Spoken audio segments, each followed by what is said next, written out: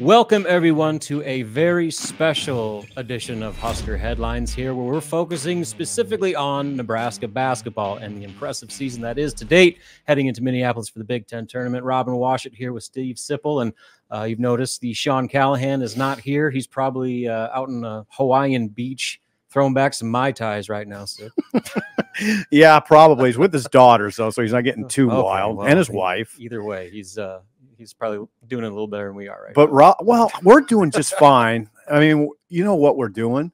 We're doing March Madness. We are doing March Madness. And we're doing legitimate March Madness. First time in a long time. How about that? Let's bring in the... So, yeah, speaking of March Madness, we have with us today a very special guest, the man himself, head coach of the University of Nebraska men's basketball team, Fred Hoiberg. Coach, thank you so much for joining us. I'm sure it's been a pretty hectic week for you guys, all things considered. Yeah, great being on your show, guys. Thanks for having me. Well, I guess we'll kind of start broad here. I know after the game, listening to your interview with Kent Pavelka, he asked you, coming off that Michigan win and the close of the regular season, just what the level of sense of accomplishment was for you and for your team, given all that you've been able to do thus far. Kind of what's the balance between looking back and reflecting on all the impressive feats that have happened to date, while also not getting too caught up in it and staying focused on the task at hand, where things get real now heading into March. Yeah, I mean, it's been a really fun season, and I know I talked a lot about this early in the year, that we had a group that was going to be very enjoyable to be around on a daily basis, and that's exactly what's happened. These guys have come to work every day, even after setbacks or after tough games. They still come in and are very resilient and get back to work and really start with preparation, which is so important to bounce back from games like that. And, the way that we ended this season, I believe it was 7-8 at the end of the year, and getting 2 big road wins. We know how important that was. And that was a big narrative on our team, is we were really good in Pinnacle Bank Arena at home.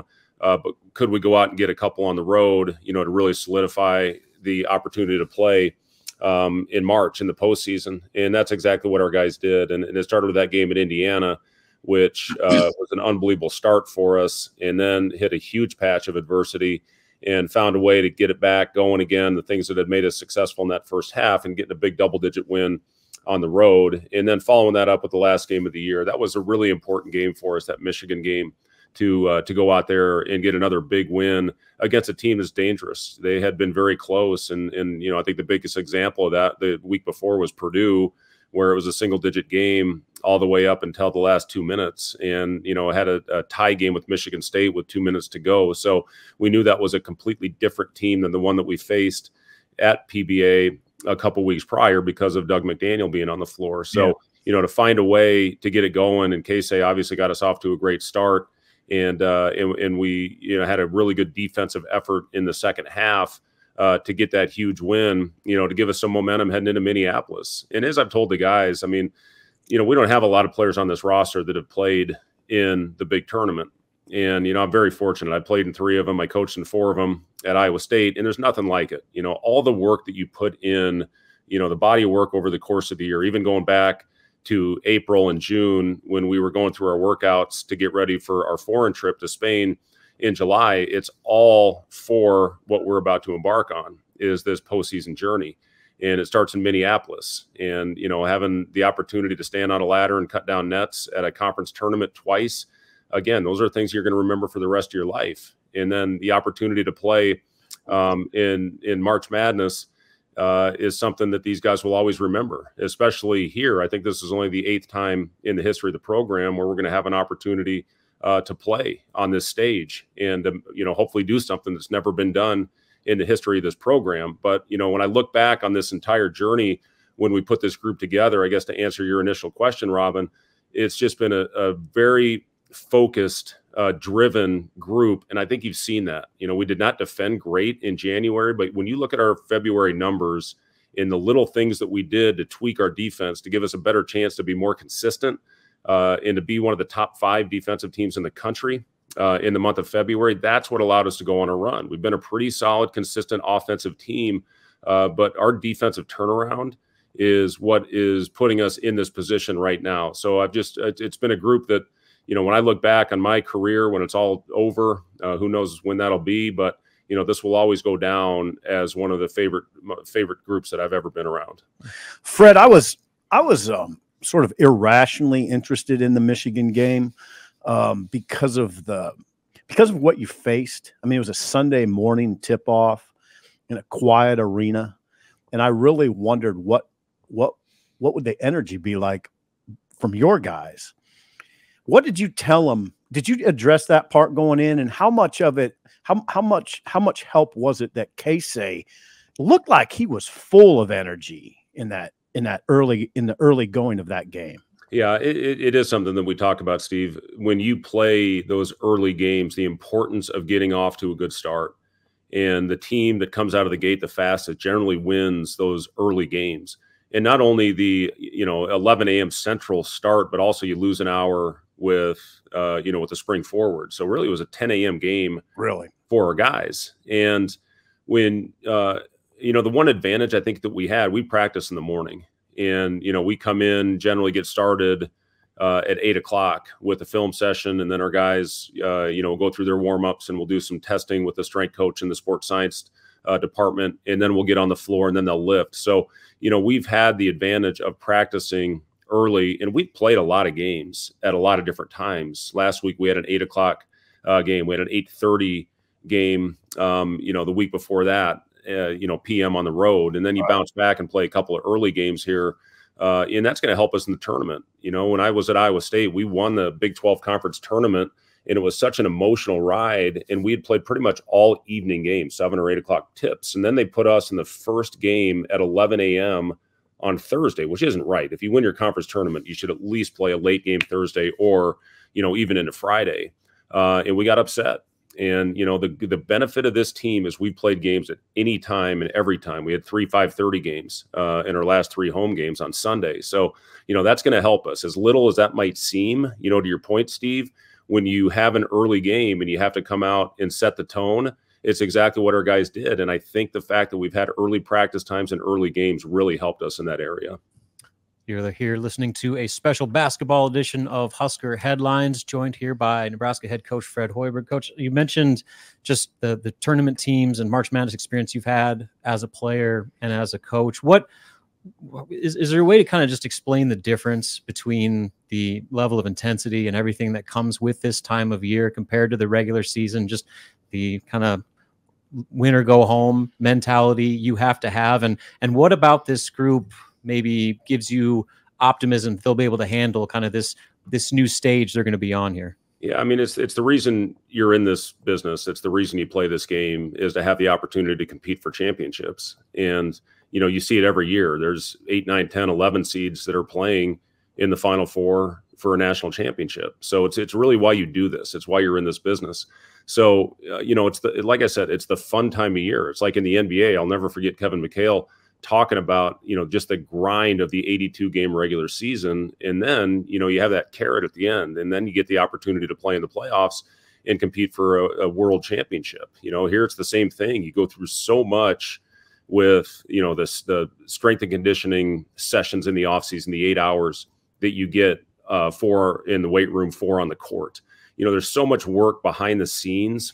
People see you 31 times during the regular season and in your exhibitions. And then, all of that is designed to put yourself in a position of what we're about to go through. And, I do like our team right now. We're playing the best basketball that we've played all season. And a lot of that has to do with the defensive identity that we've created. And that's what wins games at this time of year. And that's what has to continue to be our constant. The other thing that we can't do is go away from what has been making us successful. And sometimes when you get on the biggest stage, you get away a little bit and you try to do too much.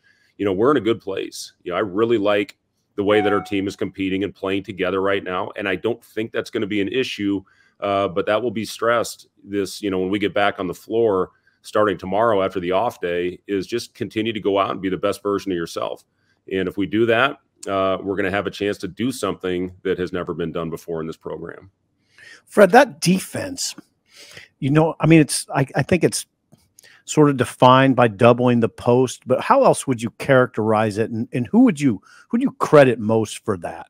Yeah, Nate Lenzer is the guy that I really went to. Nate and I have been together for a long time. I brought him in really as my video guy at Iowa State, and then once I was able to get him into a full-time coaching position, it was one of the best hires that I ever made. And I took him to Chicago with me when I got the Bulls job, and then he was the head coach of the Windy City Bulls and did a phenomenal job there.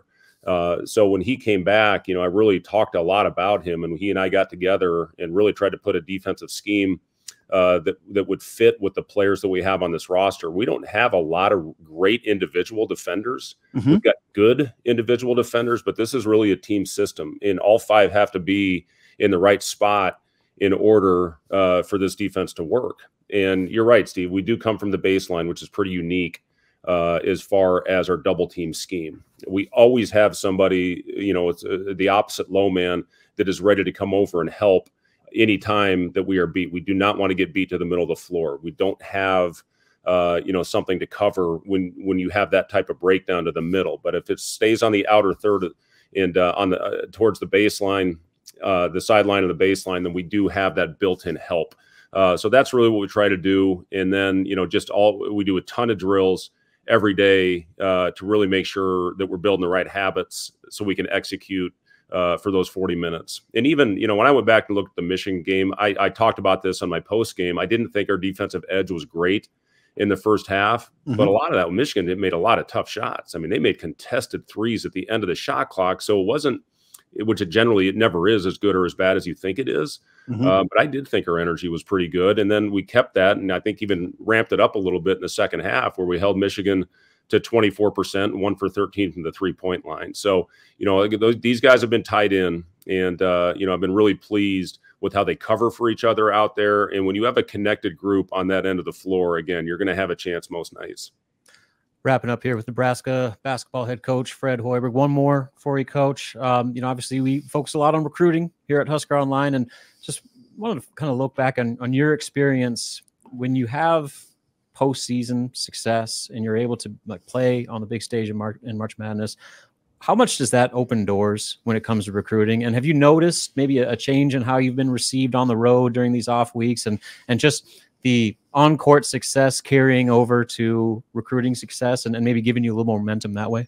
Yeah, I mean, there's no doubt about it, Robin. It does help when you're on the national stage like this. And, listen, we're in a great league that's got as much exposure as any conference in the country. So, there is exposure, but when you have success, and we talk a lot about our system and our style, obviously, when we go into recruiting, and, we've had a lot of players that have made it to the top level at Iowa State and Nebraska. 12 players in 9 years have made it to the NBA. And, that helps, that resonates. But when you have success and people can see the style in the system, and, there's a lot of freedom involved, and it's very much NBA style basketball with the 5-out spread offense, then people really see what you're talking about. And, listen, it's obviously a completely different dynamic right now with the portal, with NIL. But when you're playing on the national stage and your recruits can see that, that obviously helps. So, we met this morning, as we do often about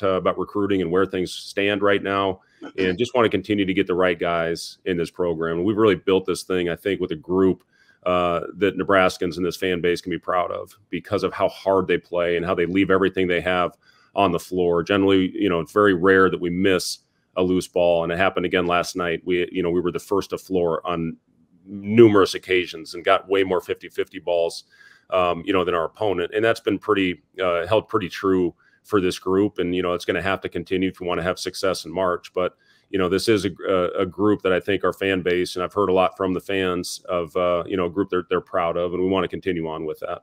Fred, I'm old, and I'm old enough. Stop.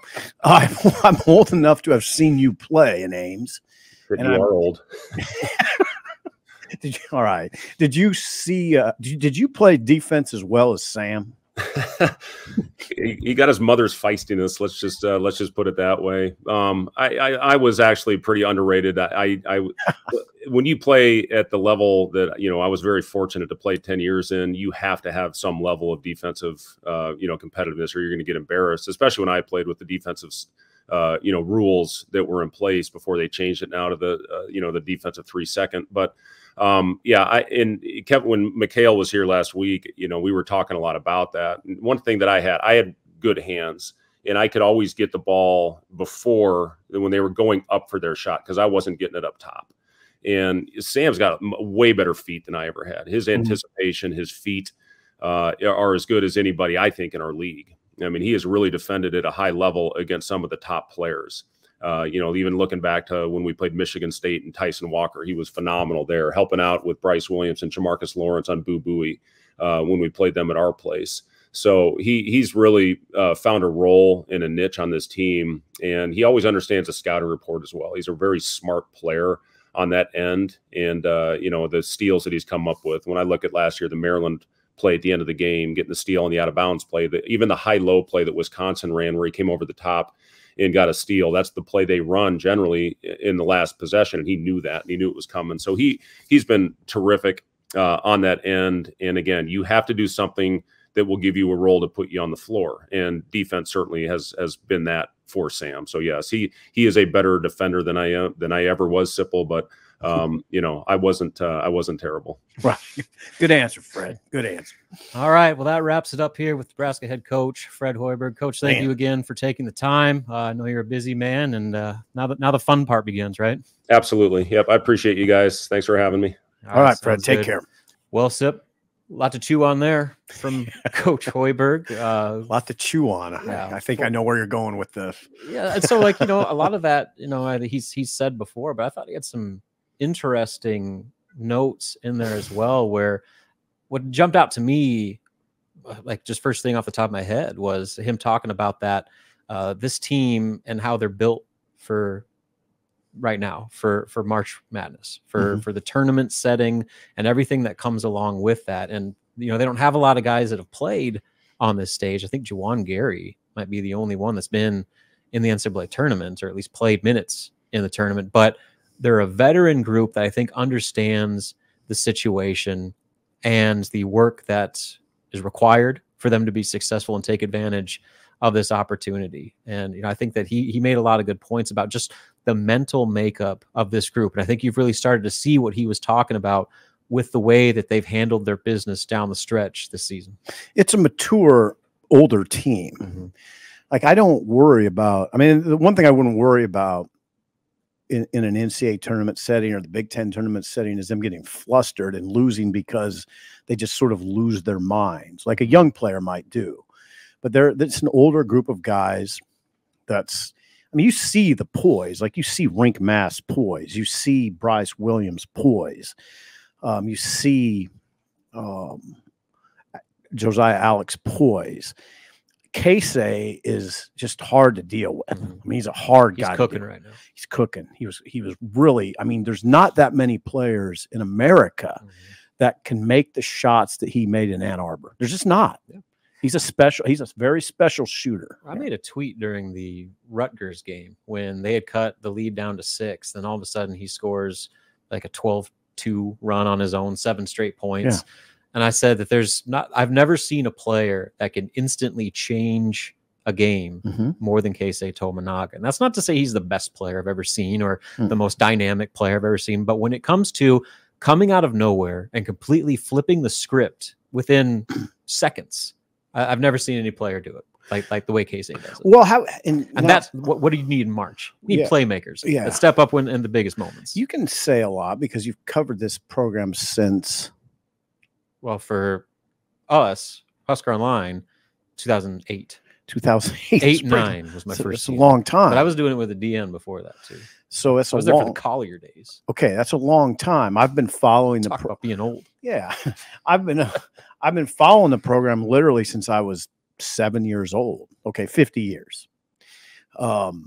They haven't. I don't know that they've had a shooter like this. Okay, he might be the best shooter to ever come through here. Jerry Fort was a great shooter. Brian Carr was a great shooter. I think Jack Moore was a great shooter. They've had shooters, but explosive weapons like Keisei that you just said can kind of take over a game. I don't know if they've had one like him. He took over the Michigan game early. He took it over. He got him out of the gate, And it was it's just the array of shots he now makes is really impressive. He's not just a 3-point shooter. He has got a mid-range game and he goes to the rim. Oh yeah, you saw that in that Michigan game. He was attacking the rim. Attacks the rim. Like turning down open looks from 3 to get to the rim. Right. Like that's a whole nother element of his game. I kind of look at him like Curry in the NBA. I never would say Curry's the best player to ever play in the NBA, but he's the best shooter. I'd never say Casey's the best player to ever play for Nebraska. He's not, but he might be the best shooter. So that's he's in the conversation. Yeah. They got Fred put together a good team here. Isn't it interesting too, Rob? Fred's known as an offensive, almost kind of like wizard, but listen to him talk about defense. Oh yeah. That's what's probably turned it for this team. He learned the hard way. Those first 3 years, he thought that they could just go 5 out, play transition up and down, just outscore everybody 95-90 and be fine. Well, that doesn't work in the Big Ten. There are very few teams that can play that way. Michigan State plays that way, but guess what? They're also really physical, and they have big guys that can bang and have that Big Ten toughness to them. Iowa is the same way, to where when they're at their best, they have that pace, that and an efficiency offensively that is as good as any in the country. But when they've been good, what have they had? Dominant big, aggressive forwards that can clean up the glass, guards, tough nose guards at point guard. So that's kind of what I think Fred kind of learned, that you're not just getting the most elite scorers and trying to put them together on a roster and say go out there and play. You got to have an identity. And going back to 2 off seasons ago, when he kind of had to restructure his contract there, and it looked like things were getting a little dicey for him here at Nebraska after 3 straight really disappointing seasons, they made a cultural, schematic shift, 180-degree flip from what they had been doing. And it was based on defense, where you bring in guys like Nate Lenzer, you bring in Adam Howard, even Ernie Ziegler, guys that know what they're doing when it comes to defense, and they teach it every single day. And so that constant pounding of the defensive requirements that they've really been trying to instill, I think this is the evolution that you've seen, where you saw them kind of embrace it last year, but now, especially towards this back end of the season, they've really kind of made that who they are. And when Nebraska, this year's team, is at its very best, they are playing elite defense. And when they play elite defense, they can beat almost anybody in the country. You see it. I mean, a layman can see it. I mean, you see them double the post. They jump passing lanes. They're aggressive on the ball. They really rotate well. They don't go under screens. They go over screens. Like that's the mindset. That is the difference right now. Where the first 3 years under Fred, it seemed like kind of defense was optional. I know that wasn't the case, but guys played that way. These guys aren't playing that way. And it goes back to last year. And Fred will always go back to last season's team and those seniors with Sam Griesel, Emmanuel Bandamel, and Derek Walker. Oh, those are defenders. As really kind of being the first domino to fall towards kind of embracing this new identity that Nebraska's really taken on. So they started it, but they had to continue it. And now you see Juwan Gary could be a defensive all Big Ten player. Yeah, he's really good. Rink Mast is one of the better rebounders on the team. And Josiah Alec has really turned it on to where he's not just kind of the occasional hustle play 50-50 guy. Like, he's cleaning up the glass, especially the offensive glass. He's getting second chance opportunities. He's being a tough physical scorer through contact at the rim. And so those 3 guys have really kind of spearheaded it inside. And then, Fred talked about Sam leading the way there, but I'd put, Jamarcus Lawrence's defense has been really good. His offense has been inconsistent, but defensively, he's always been really good. And then Bryce Williams's move to the point, when you have a 6'7" guy, 6'7", 210, 215, whatever he is, that's able to defend the ball coming up the court on every possession, what a luxury that's been. I mean, his move to point, to become the primary point guard, I mean, there's a direct correlation with Nebraska really flipping the switch and Bryce Williams taking over as the lead guard. Yeah, he's excellent. The other thing Fred pointed out was the importance of Lenzer. I mean, it was interesting that Fred, I guess, singled him out. That's important. It's important for the fan base to understand. You do see Lenzer up, exhorting that defense a lot. You can tell he's kind of leading that.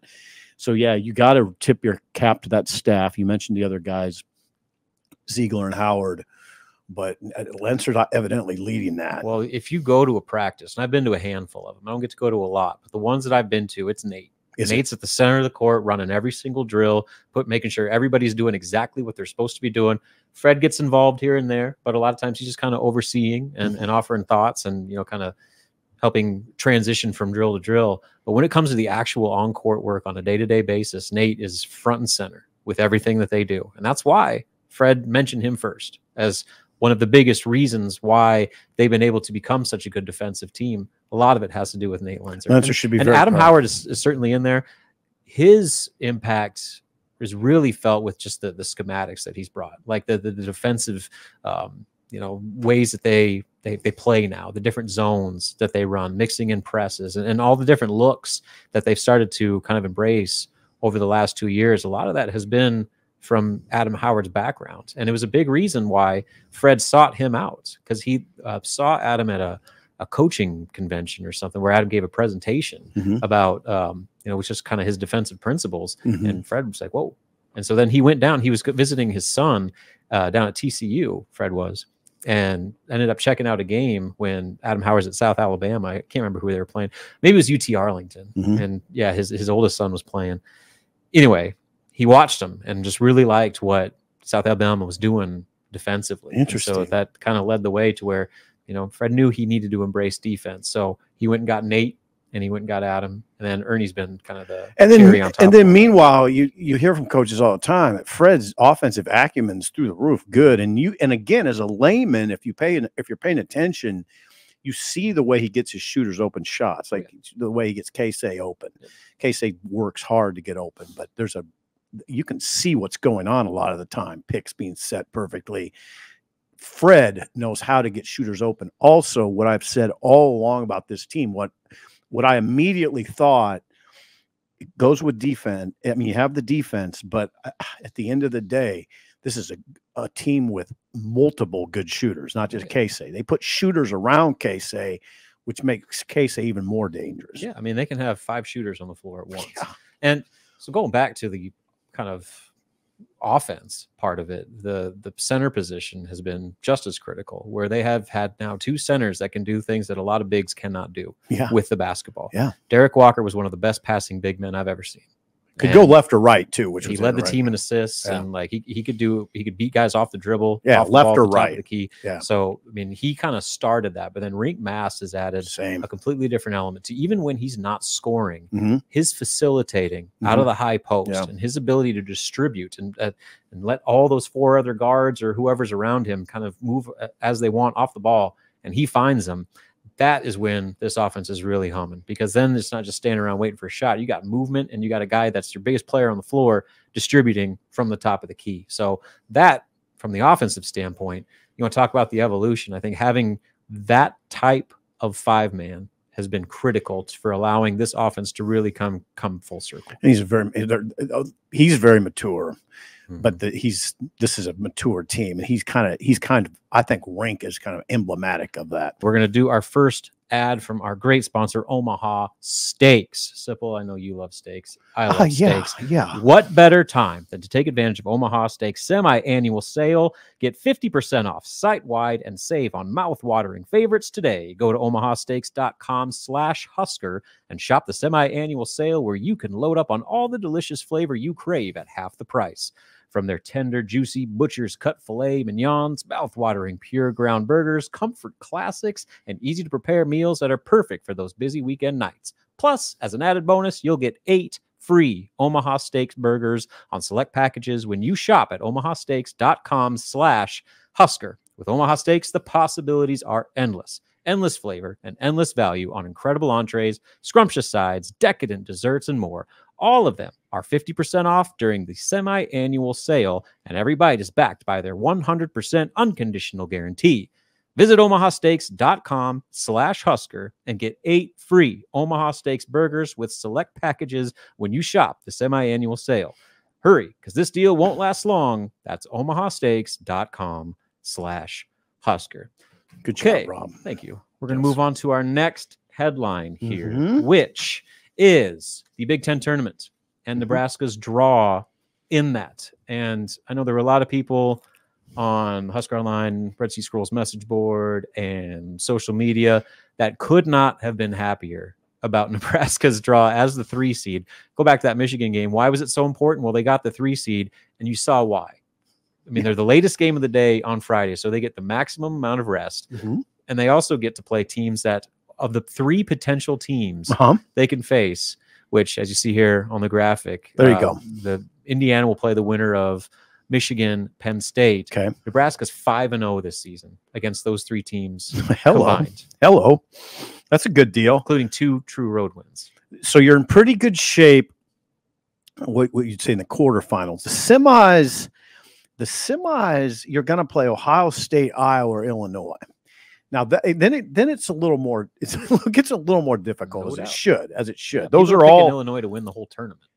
I'm sorry. People are picking Illinois to win the whole tournament. Are they really? Over Purdue? So yeah, I mean, but that you're in the semifinals of the conference tournament. You're going to play somebody good more often than not. Ohio State's maybe one of the hottest teams in the conference right now. Iowa whipped Nebraska by 18 points this year. I mean, it's not going to be an easy draw, but as far as the opportunity to win a game, have the resume, potentially vault your seeding in the NCAA tournament, and get to play in the semifinals of the Big Ten tournament, which the Nebraska has never done. On a Saturday afternoon. Never played on the Saturday on CBS. Of the Big Ten tournament on CBS. You heard Fred Hoiberg talk about just the value of being on that national stage. That's the national stage right there. So opportunity abound, and I'm with most people. You could not ask for a better draw. Indiana's kind of turned it on late, but Nebraska handled them both games. That's a great matchup for them. Yeah. Michigan is the worst team in the conference. So the odds are they're going to play the winner of Penn State, Indiana. And Penn State, I don't know. Nebraska really handled them here. Yeah, like here's the deal with Penn State, Rob. Here's the deal. They're really challenged offensively. In Nebraska, I thought, I mean, I don't want to say exposed it. Maybe it's just a good matchup for Nebraska, but Penn State really had trouble offensively against Nebraska and PBA. So you're right. I mean, it's a very kind bracket for Nebraska. Yeah, and so that game will tip off, as you see, around 8 o'clock on Friday night on Big Ten Network. It's going to be 25 minutes after the conclusion of Illinois' game, whoever they play. So roughly 8 o'clock. And, like I said, that it kind of creates an interesting circumstance to where, like, I think Nebraska is going to leave they're going to leave Thursday, I believe. I can't confirm that now. I think you would, though, right? I think they're going to leave. You wouldn't Thursday. Leave Wednesday, right? And then they're going to get there. So that basically gives them all day Friday to just kind of sit around for a little bit. Which you hear football teams when they go on those play night games, like that's kind of the hardest part is just sitting around the hotel. So they got to find a way to stay engaged, stay fresh, but just being able to play a team like Indiana, or Penn State, that they're either going to be playing their second game in 48 hours or third game in 72 hours. That's such a luxury. And Nebraska, with the way that their schedule kind of shaked out, I know that the staff wasn't necessarily thrilled to have both of their bye weeks basically at the tail end of the season, including just recently before Michigan. But now you get an off week before Michigan, you play Michigan. Then you basically get another off week going into the Big Ten tournament. So rest and recovery, I think, is going to be critical because they are beat up right now, especially in their front court. Rink Mast, his knees. I mean, I see pictures of him like signing autographs and stuff. He's got 2 big old ice packs on both of his knees. Like he's just he's grinding right now. Josiah Alec is grinding right now. After the Rutgers game, he was walking around at some of the state tournament games with a big old boot on his ankle. Totally preventative. Thank you. But I think that shows you that he came here with bad ankles. And so he's feeling that grind a little bit. So while in January, early February, you would have loved to have a bye week as that grind was kind of really hitting. Now they get the benefit of having much needed rest, recovery, time off to get their bodies right going into tournament play. Because as you know, starting Friday night, you're not going to get a whole lot of breaks. No. As far as the rest of the bracket go, just surveying the bracket. It's interesting, Rob. There's that narrative that the league is down. I get it. We were probably looking at 6 teams in the NCAA tournament compared to the Big 12, probably getting 9. But I don't know though. It doesn't. I'm careful with that down conversation. Rutgers and Maryland are playing on the first day. 13 versus 12. Those teams aren't that bad. I mean, neither of them. They both have wins against Nebraska. Their teams aren't that bad. It's tempting to say, for instance, that Purdue has a cakewalk to Sunday. That's my initial reaction. But then when you think about it, I don't know. I don't know if they have a cakewalk. These teams aren't bad. Even facing Minnesota or Michigan State, those teams are capable of upsetting Purdue. So I don't want to say anybody has a cakewalk, and I'm hesitant to say the league is really down. I think it's a little down, but man, I watch these teams and I'm still struck by their physicalness and their athleticism and size. Now, what's going to be interesting to me is once Nebraska closes out the Big Ten tournament and gets into March Madness, what the officiating is going to look like. You and your officiating. No, I'm serious. What do you wonder about? Look, why do you think the Big Ten struggles in March Madness? Why? Because they play a completely different game, because the officials in the tournament call games completely differently than they do during the majority of their season. The level of physicality they're allowed to get away with. Keisei Tominaga, I'm curious to see how many fouls Keisei Tominaga draws in that first game, because he doesn't get any right now. They hold him, they grab him, they tug him, they bump him, they do anything they want with zero repercussion. And so what happens when they actually get a different conference crew that calls those things? Right. Oh, that's a good point. They could have 12 free throws in that first game. I'm serious. So like that's going to be a different element too. Interesting. Once they get there. And so we'll talk more about the NCAA tournament here a little bit later. But then I guess our next headline here, it's award season. Yes, Big Ten postseason awards that, there's a lot of discussion about. I mean, I don't know if the top flight, like the first team All Big Ten, is really that much of a debate, but I think when you get into the second and third teams, that's when it gets a little interesting. You have a ballot, Rob. I do. You have a ballot. I do have a ballot. And so, I just wanted, for full disclosure here, full transparency, my first team All Big Ten ballot goes as, so basically I'll explain the format. They send you a list, or like a little portal that you go in there, and you're supposed to just click the first 5 players for your top group. And then then the next 5, and then the next 5, and then it's like points awarded that they tally up through all the votes. And so therefore your first guys obviously get more points. So my first 5, my first team ballot: Zach Edey, Braden Smith from Purdue, Terrence Shannon Jr., Marcus Domask from Illinois, and then Boo Buie from Northwestern. Good. What would the debate be? Who you leave out? There's not. I mean, with doesn't that, seem with that like first group. And so that's why that next, when you get to the second team, that's where the debate comes into it. And I did not have a Nebraska player on the second team. My second team was Coleman Hawkins from Illinois, Elijah Hawkins from Minnesota, who almost led the nation in assists this year, Ace Baldwin from Penn State, who I think is the best on-ball defender in the conference, Cliff Omoruyi from Rutgers, one of the best shot blockers in all of college basketball, and then Jameer Young from Maryland. Third team, there's where you get your first Husker. I had Keisei Tominaga, and I had, let's see, who else? And then I had Khalil Ware from Indiana, and then Julian Reese, Maryland, Brooks Barnheiser from Northwestern, and Tyson Walker from Michigan State. I wonder if I discuss. If I were gonna, who am I leaving out? Nobody. I think I could make a case for Keisei and the second team over the Rutgers center. Big Cliff. Yeah, who has trouble scoring. Had a good. I mean, he's a force. I just think he's one of the best bigs in the conference. He's one of the best bigs for sure. He didn't look like much against Nebraska in Lincoln. Didn't have a rebound until the second half. But I know he's powerful. He's a powerful player. That would be one I mean, if I was gonna just challenge it a little bit, I'm just looking for ways to get Keisei in the second team. That's what about probably Rink. Yeah. Andy Katz had Rink Mast in his second team All Big Ten. Did he really? Yes. So that made me think, like, wow, am I just totally hating on the Husker or what? No, you're careful, and I appreciate that.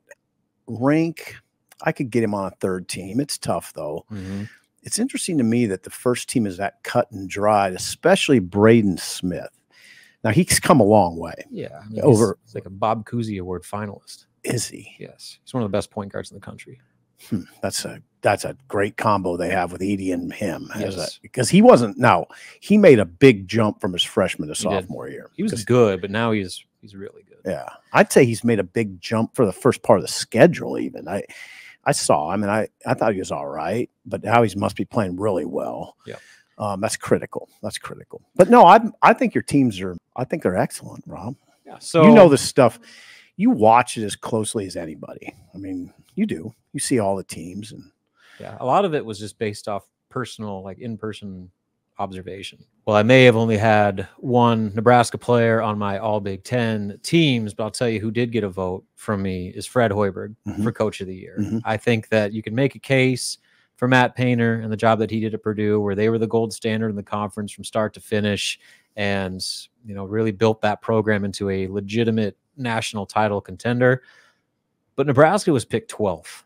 Yeah, in the preseason projections. Nobody expected them to do anything this year. And I think a lot of that had to do with just unfamiliarity with the roster. Like, yeah, they brought back a good core, but nobody knew what Rink Mass was going to do, or Josiah Alec, or Bryce Williams, or any of these guys that were going to be key members of that rotation. So I think just the unknown, I think, kind of tempered expectations for this group. But with the work that they've done, I mean, even the first part of the season, they did what they were supposed to do. But I think what has really separated is how they finished and the work that they've done in the Big Ten. And you made the point, Sip, about the narrative that the Big Ten's down this year. Like, no, it's not.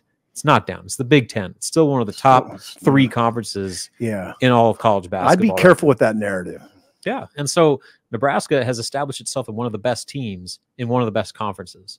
And just to do that in this grind is nothing short of impressive. Oh, yeah. I mean, the fact that they not only have surpassed expectations and put themselves in the tournament conversation, but they've become one of the programs of the Big Ten this year, which I don't think anyone could have ever expected going into the season. No, they've won 7 of their last 8. I mean, okay, so I'd start with that. Then I'd go clear back, though, when to our interview with Fred talking about April through June, how they put the team together. It's not by accident that they have these type of players. Fred told us a little bit ago that they're trying to do it again, where they get the right type of guys. Robin, they got the right type of guys. They built a culture. Right, build a culture, but you can only do that really if you have the right type of guys. Rink is the right type of guy. Alec is the right type of guy. Gary's the right type of guy. Just on and on. I mean, Sam is a big part of that. Bryce Williams is a big part of it. I mean, you just go, I name every player. They just got tough-minded guys. Not perfect. I mean, these guys don't play perfect basketball all the time. Nobody does. But man, you could, especially in the second half of the season, you knew what you were going to get, game to game. And that's saying a lot about a team. You knew Nebraska, you knew what you were going to cover, with a couple minor exceptions. But, at Northwestern, they didn't play that well down the stretch. But what else? Man, otherwise, you turn on the TV or you go to the game, you knew what you were getting. Yeah, and that's not a Nebraska specific issue either. Like this entire college basketball season has been defined by inconsistency. Even Purdue, look how many games they've lost. I mean, it hasn't been many, but they've lost games that they shouldn't have lost. So it happens, especially when you go on the road. So Nebraska did what it needed to do at home, but I think with the way they finally changed the script with their road success, it's huge. Say what you want. They beat Indiana. Indiana turned it on after that game. You win in Assembly Hall. Come on. I mean, that's an achievement. And they took care of business in a Michigan game that, yes, they were 5.5, 6.5 point favorites in that one, but that was a weird game. Weird game. That's what I said. Day for Michigan. Yeah. 10 a.m. body clock tip. Quiet for that game. And yeah, the half empty arena. Like that. It's a challenge. It is a challenge. And I think that kind of shows just how far mentally this group has come, and that's coaching. It's coaching. Also, it is coaching, but also Casey. If you watch that game, I don't know if he was making a conscious effort to show energy, or if he just got hot and as a result showed energy. They're usually one and the same. When he starts feeling it, then all of a sudden that energy just takes Holy over. God, he was energetic in that game. It's impressive. Yeah, it was. It was. I mean, he got him out of the gate. It was like I said earlier. I just don't think there's too many players in the country that can do what he did in that game in the first half. Scored 23 points. And like Fred's saying, Michigan was lights out. Like they could not miss either. Mhm. Doug McDaniel hit 5 of his first 6 threes. Like they were at 43 cooking. at halftime. They were cooking too. Yeah, but, Michigan had 43. but Nebraska never panicked, and a lot of that was because every time Michigan came down to make a big shot, K-State followed with another one, and they were just able to go blow for blow. Michigan eventually lost steam. Game over. Michigan always loses steam in the second half. Yeah, they're bad second half team. They're a bad second half. tough group right now. Yeah, it's not in a good way. Yeah. Finishing out the ballots, all freshman team. I had Owen Freeman for Iowa. Okay. Mackenzie Mbako from Indiana. Okay. Cam Christie from Minnesota. Yeah. Gavin Griffiths from Rutgers. Yeah. John Blackwell from Wisconsin. And my freshman of the year is Owen Freeman for Iowa. Well, he was good against Nebraska. And again, that's a lot of it is like when I watch guys in person, I see what they did, and the one constant sample was Nebraska. I mean, he took that game over. Freeman has great footwork around the rim. He's a good shooter for a big. He's got great touch around the rim. And he runs the floor really well. There apparently was a split between Freeman, Mbako, and Christie, like within the Big Ten voting. Tough. So on Monday, they had us resubmit our freshman of the year voting just to like basically try to recalculate it. So really tight race. I went with Freeman, but you could easily talk me into either of the other. Christie is interesting to me because he's a great shooter from the perimeter, but against Nebraska, he was really aggressive going to the rim. I like him. He's a great shooter, but I thought I was really struck by his aggression in Lincoln. He didn't shoot the ball well. I think he was 3 for 12 that game. Didn't shoot it well, but got to the rim a lot and ended up making some free throws that got his point total up there. Got another Husker that I voted for as well, moving to the all-defensive team. Jawan Gary. Oh, God. Is on my all Big Ten defensive team and really needs no explanation. He can guard 1 through 5. He's one of their best rebounders, one of their most tenacious on-ball defenders. He just brings that, like he likes to say, junkyard dog mentality. And when you talk about just why this team has been so good defensively, Jawan Gary is kind of where it starts, in my opinion. They said on the broadcast that he's like Khalil Mack to this defense. Yeah. The Chicago Bears. I think that was Nate. He's a big Bears fan. Yeah. Nate Lenzer. Is Mack still with the Bears? I don't know. I don't think so. I don't know where the hell he's at. But that's who he compared Jawan Gary to. Jawan Gary means to Nebraska's defense what Khalil Mack meant to the Bears defense. Yeah, they're a good defense without him. With him, they're a totally different unit. And just think back to that Rutgers game out in Piscataway where he just is running up the court, pulls up on his ankle, and you're like, oh no. Blowing Achilles. His season's over. Nebraska's season's over. How are they going to recover? Comes back in another like 2 weeks. Was it 2 weeks? Roughly. They had some time, I think, between games. But either way, the injury, thankfully, was not nearly as bad as it could have been. And that changed the entire complexion to where Nebraska was able to maintain being that elite of a defensive team. And it's really carried them down the stretch. So Jawan Gary, I jokingly said that Sam Hoiberg should have a conversation in that as well, where, I mean, he'll never get a vote, but you want to talk about guys that come in and make immediate impacts. Sam Hoiberg, like what walk-on comes off the bench in the middle of a game and says, all right, you're going to go guard the other team's best player in the second half, shut him down the stretch, and come up with big plays. Not just shut him down, get game-changing steals, transition layups, dive for loose balls to change possessions. Like, that's what Sam Hoiberg brings. So he didn't get a vote from me, but he has a vote in my heart. The rest of the all-defensive team, Ace Baldwin, who I said is the best on-ball defender in the Big Ten, Zach Edey, obvious, Omori, obvious, and then Terrence Shannon as well. So player of the year, Zach Edey, no-brainer. Sixth man of the year, I voted CJ Wilcher, even though he kind of tailed off a little bit. I think the Gillis kid from Purdue is going to end up getting it.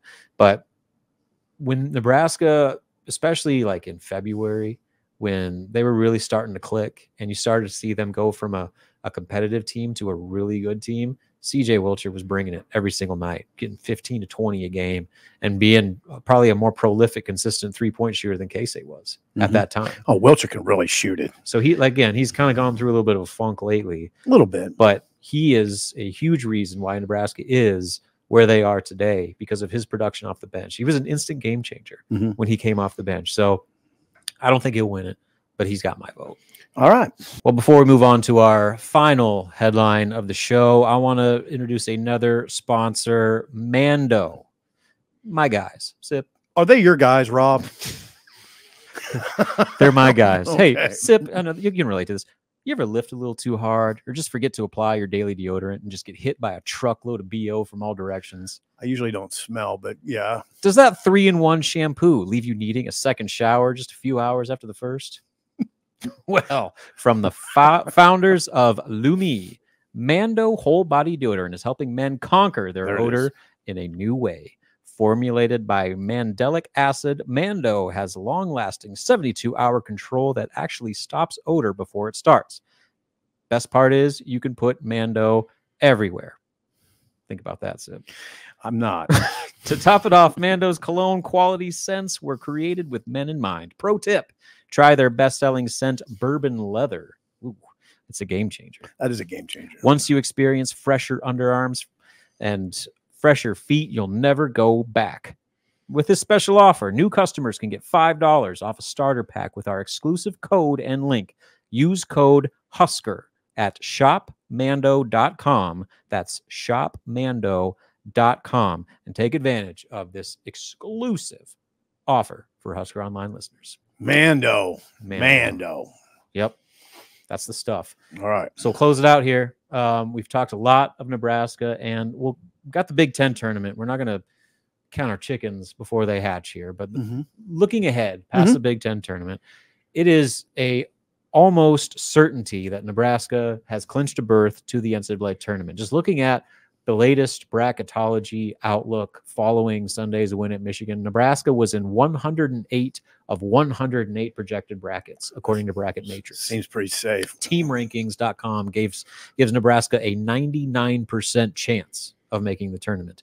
T-Ranketology gives Nebraska a 99.7% chance of making the field and an 88.7% chance at a at-large bid. So it's basically a formality at this point. I don't think the conversation is whether they're in. It's a matter of how high of a seed they could potentially get. And right now, going into Minneapolis, Nebraska is generally anywhere from a 9 to a 10 by most of the major bracketologists. You know, Joe Lunardi and ESPN has him as a 9 playing in Memphis. Jerry Palm, CBS, has him as a 10 playing Florida and Memphis.